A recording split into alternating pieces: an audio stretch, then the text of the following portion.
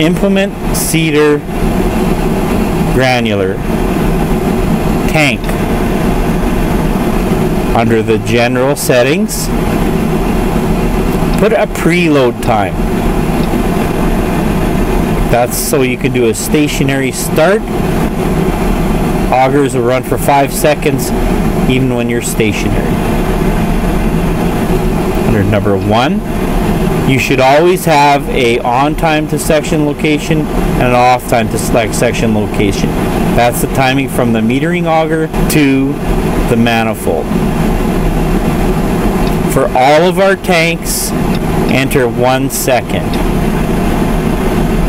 You repeat the process for 2, 3, 4, and 5.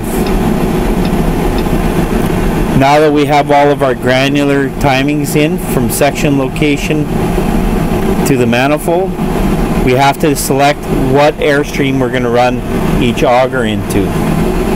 For today, I'm going to take tank 1 and assign it to the fertilizer boom. Every time you move a downspout on a metering auger, you have to come into the associated tank and change it to the associated run. Tank grouping.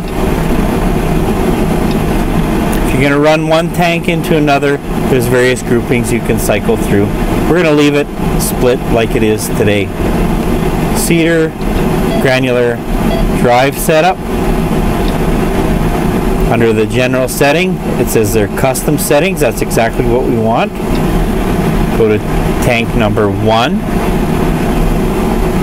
And now we have to know which metering auger we have. On the end of each metering auger, there is a stamp. The stamp will have a 1X, a 2X for a double flight, an HX for a high output, and an LO for a low output. We have a high output on our tank 1, 2, a single flight, 3, a double flight, 2X, 4, a single flight, and 5 by default is low output. That's in our small saddle tank.